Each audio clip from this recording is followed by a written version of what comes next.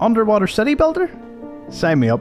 Let's get right into it. Now, this is just brand new to Steam. It's out in demo mode at the moment, but I will be buying the full game the moment it releases because it's just a lot of fun. I've played through the tutorial twice now, and I must say I still haven't come to exactly what sort of logo I would want here, but I will say some of these are really, really cool. I like the hammerhead shark. It's very fish themed. That looks pretty cool with the teeth, the shark teeth. We'll go with the hammerhead shark. I like it. And in white. Deep Sea 9. Yeah, sounds pretty good. Let's go. Shallow Reef or Wasteland, Deep Passage. What was the one I was doing? Just Shallow Reef. Let's go. As for all these settings, I just leave them as is. So let's go. I don't know if the starting month makes much of a difference. I suppose in the winter it says something about it gets colder. So that's something to just bear in mind. For anyone new to the game, wait till you see this. It's also aesthetically gorgeous, I must say. So where did I normally... I built my base last time up here. So I guess I will just... I'll kind of cozy up here. Okay, welcome Seamare. Leading an underwater colony is a great responsibility, but we at New Atlantis Initiative have no doubt you can handle it.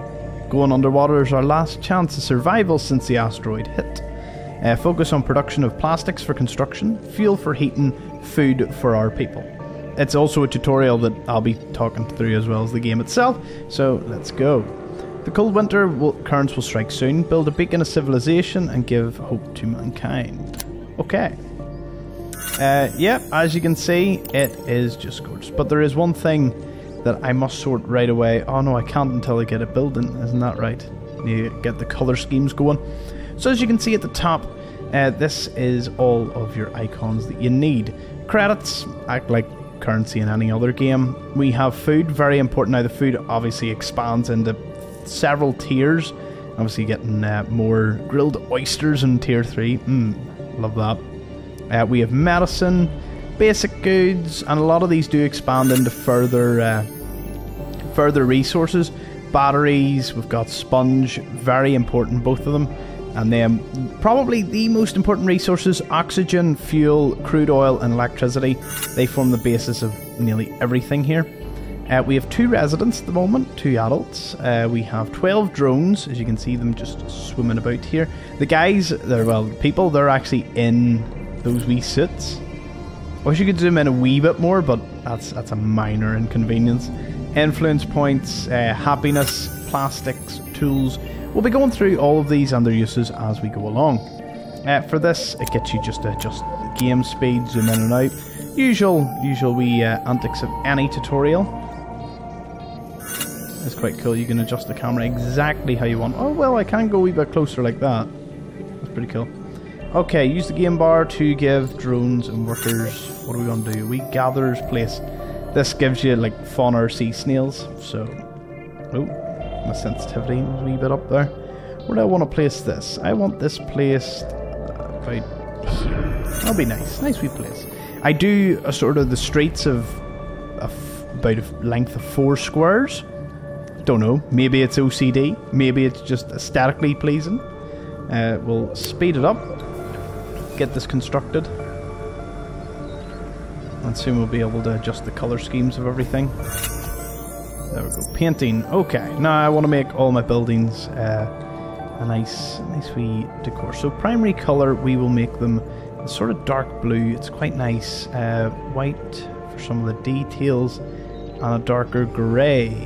And if we apply to all, and maybe swap over the primary colour and secondary colour. Yeah, it's nice. Nice wee teal blue. Apply all of the details. The green works well. Oh no, the grey. Do like the grey. Grey is nice for detailing. Okay, let's continue. Job board. Hit J. You can automatically assign workforce, so just tick on that. There is a ton of jobs and a ton of drones. drones and people can both perform quite a lot of these tasks.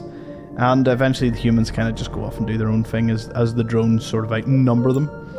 Production buildings, it is easy to get overwhelmed, but we're going to take it. The bottom line of most of these is essentially all you need to get started. So we'll do a wee sponge collector, get that screen off, and yeah. So see the work efficiency just below the name there, depending on how many sponges are around it. I'm going to try and get as high an efficiency as possible. Is it over here? Over here I can get an efficiency of 115. Over here, 112. No, 115 will do. Where did I? Whoa. 117. Even better. And then this place will start growing the sponge just around it. Kind of like most of those civilization games. Or, well, city building games where they just start growing the resource around them. Reminds me of Settlers. A wee bit like that. Oil platform. Okay, so this is where it's very important to see the grid color. So, green is fertile areas. They'll be good for building the likes of farms and whatnot. Buildings are obviously the yellow, and the you cannot build is the red. The abyss, I don't know if the abyss... I know you can't really build in the abyss, but I don't know if it's of any use yet. There's a few other colours, radioactive areas. I don't know I haven't got far enough in the tech tree to tell you what they really do, but the crude oil is a sort of darkish brown where we're going to need to place this oil platform. And the other thing you need to know is ore being like a light white, so that's it there. Now let's see, do we have any ore? No, the only bit of oil is over here, so we'll place it here because we want 100% efficiency, so you really just want to get it within the tiles. There we go. That'll leave us a good bit of room if we need more. Fuel refinery turns the crude oil into fuel. So yeah, crude oil, and then turns it into the fuel over here. We do want these two buildings to be relatively near one another. I'll place it here. And then we've got to connect them up via pipelines. These connect buildings and allow the transfer of resources.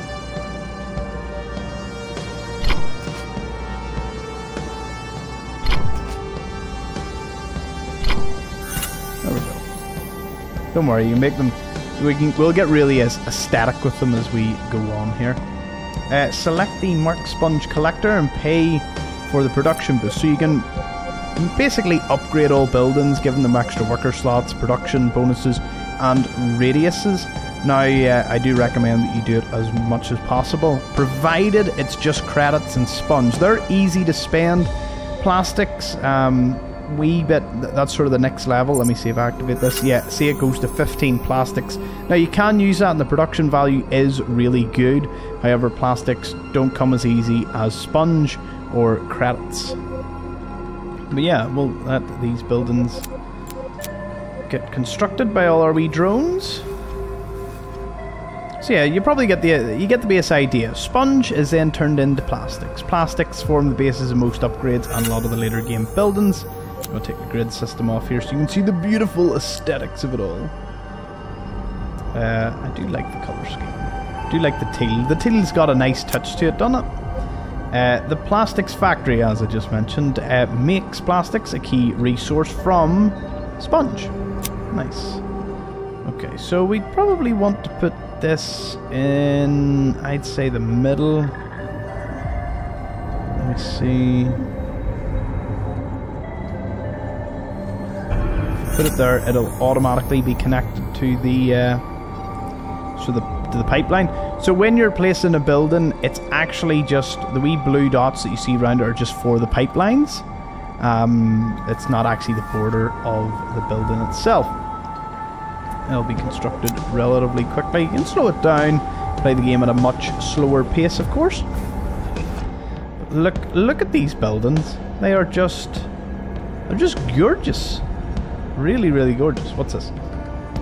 Some materials can be found and scavenged by your immediate surroundings, such as plastics, iron, stone, and sponge. Okay.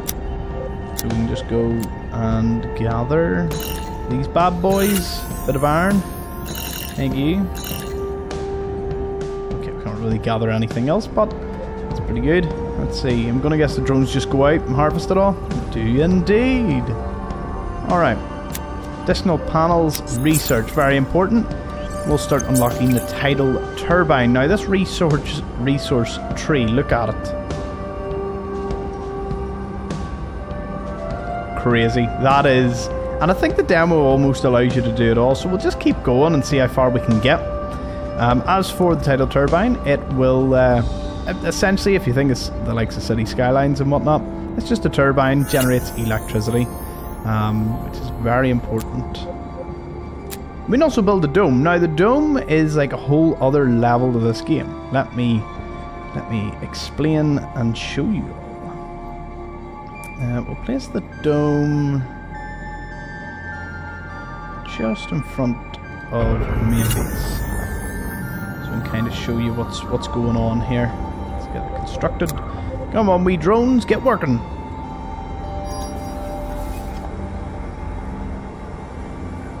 Trust me, after a couple of hours playing this game, you get used to all the base resources. I couldn't probably tell you the highest, you know, the second and third tiers of most things, but you can get the basics. Once the basics are in, you can just have as much fun as possible in this game. Let's see, what is this? Oh yeah, so you can toggle the domes here. The domes sit like this above your city, and to be honest, when you're zoomed in, they're not much of a problem. They only appear when you tab out, and when you sort of go out a wee bit further, you can see exactly what they look like. See? The wee dome? It's pretty cool. Okay, so inside things get a little different. You can place houses, you know, have the wee entrances here. And to be honest, I'm gonna try it a wee bit differently. I'm gonna place this right up to the corner here. Place one house there, we need to place two. How much of a gap can I leave?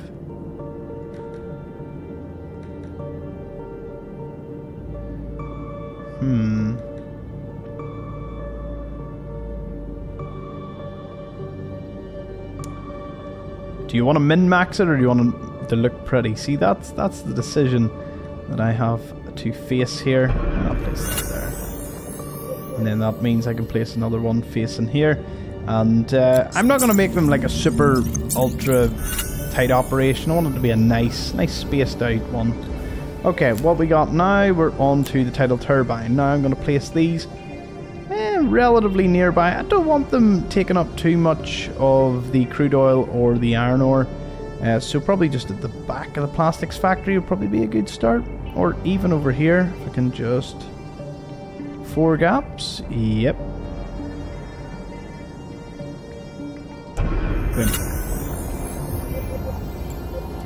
And from here you can connect up the pipes. See, these tubes actually connect oil, fuel, oxygen, electricity, because you can see the way, you know, wires run through. It's actually really well done, because you can see one's probably for oil, one's electrics, and one is for like the likes of fuel. So that's pretty... It's a really neat addition, and I just love the attention to detail. It's really, really nice. Okay. Let's see, let them build the turbine. All the buildings have their own wee animations. Again, another thing that's absolutely unbelievable. And I suppose this bit of the tutorial I'm going to take over myself. So obviously you can go to your subsurface base. That is this building here. There's a load of directives that you'll eventually be able to research, which is pretty cool. They give different bonuses depending on whatever it is. Like this one gives you plus 1.5 credits per house. This one's drone speed. This one's immigrants coming in. And it costs you influence, which is this wee point up here. So you can only have so many active, and yeah. Then the research screen. Now, whenever we unlock everything, we just always be research and never have any downtime in the research. The amount of credits that it costs to research things is negligible, so just keep going. you'll make the credits back in no time. You can pull up a wee log, gives you just various information on the colony. We have stock, very important. Now, we are very close to our full capacity, so we'll be actually building another depot soon. You can go over to the jobs board, we've already been on that. It'll automatically assign workers as you build new drones once we get a drone factory. Residence, can't click on it at the moment. Buildings overview though. What's really good about this is you can actually see the upgrades and what star you have currently got all your buildings at. Now again, it is overwhelming as to the amount of buildings, but not to worry, these are the 5 absolute main ones for all your basic resources, except oxygen. We haven't actually got round to that just yet. Ah, here we go. It's actually just told me, and there's the wee mini-map you can pull up. Mini-map, we're just over here and you can expand all of this. I mean, maybe you could have started over here, probably would have given you a lot more building area, but sure, we'll get over there pretty soon. And then expedition map, but we don't have that unlocked just yet. Okay, oxygen time. What does oxygen need? Needs electricity to produce oxygen. That's pretty basic, nothing new or startling with that. And bam. We need electricity, and we're going to need it from here.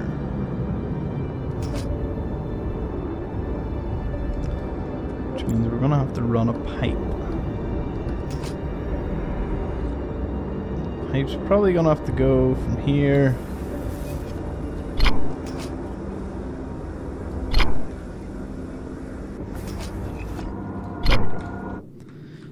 You can kind of see how it works now. What's wrong with this? Missing connection to a pipeline. Oh, haven't connected it to a pipeline. See, it'll need that for the likes of electricity.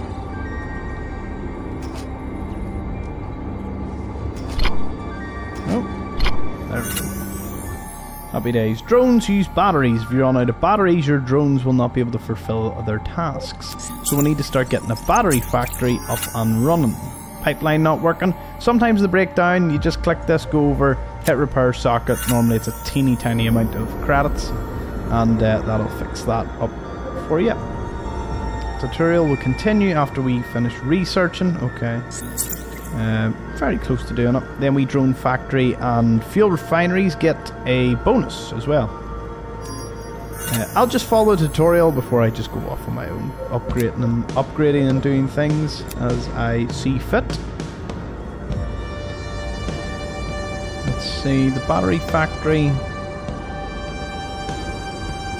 I'll put it here. Need to connect that up as well.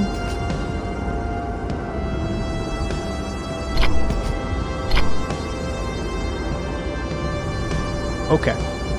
This marks the end of the step-by-step tutorial. As a final word of advice. I mean, maybe it would have been better if it clicked off, but I'm sure all of you can pause and read that bit. Yeah, so that actually concludes the tutorial part for Aquatico. I'm going to leave it as is, just to give you another, I suppose, another wee overview here.